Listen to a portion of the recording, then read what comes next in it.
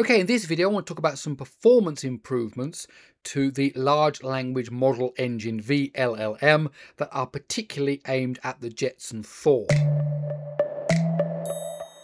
So NVIDIA has released a new update to the vLLM engine with performance gains for generative AI. This is a software update that is better optimized for the Jetson Thor, and that's including things like FlashInfer support, Xformers integration and other optimizations that bring a significant speed improvement. NVIDIA's software stack is just as important as its hardware, and NVIDIA is committed to frequent software optimizations, and this new release, just a few weeks after the initial release of the Jetson Thor and its software stack, is proof in its continued effort to bring out the best in the hardware by offering the best software. So just a quick reminder, I did a whole video review of the Jetson Thor development kit. So in the development kit, you get a NVIDIA Jetson T5000, which has got the Blackwell GPU in it. It's also got 14 ARM Neoverse V3 cores, 128 gigabytes of memory. You've got a 1 terabyte SD card, whole bunch of connectivity including Wi-Fi 6, 5 gigabit Ethernet, USB, DisplayPort, HDMI and so on.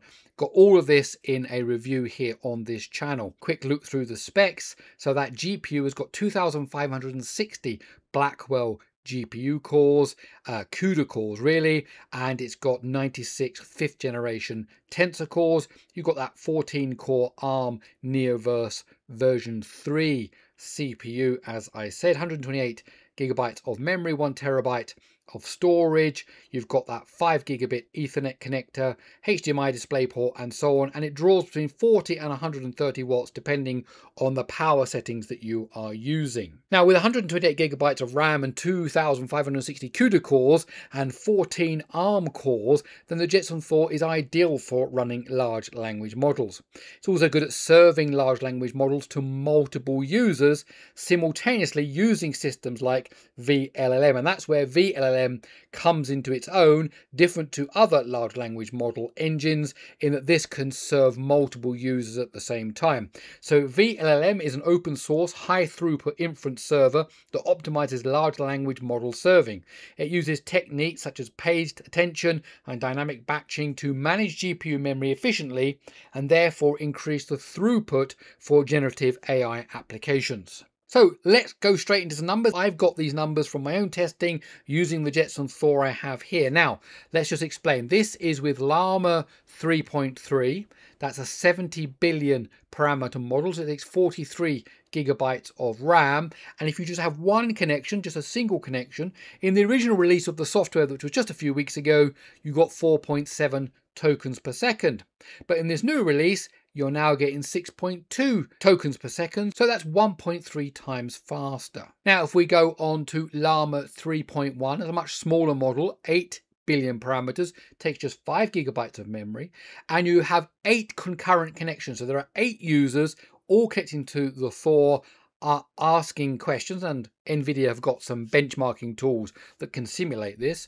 In the original release, you've got 145 tokens per second. That's the total number of tokens given across all 8 connections.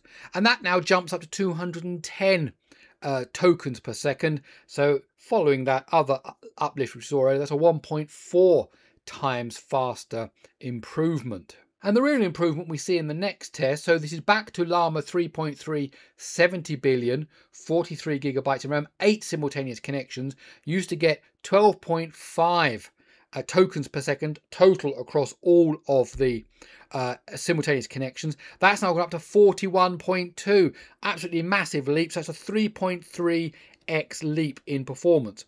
So basically, when you have a bigger model, 43 gigabytes in RAM and more concurrent connections, that's when you see the most increase in the tokens per second. Of course, there are also increases, as I've shown in other scenarios, but the biggest one is large amounts of memory, large number of connections. You're getting that huge jump there in the number of tokens per second. Okay, that's it. My name's Gary Sims. This is Gary Explains. I really hope you enjoyed this video.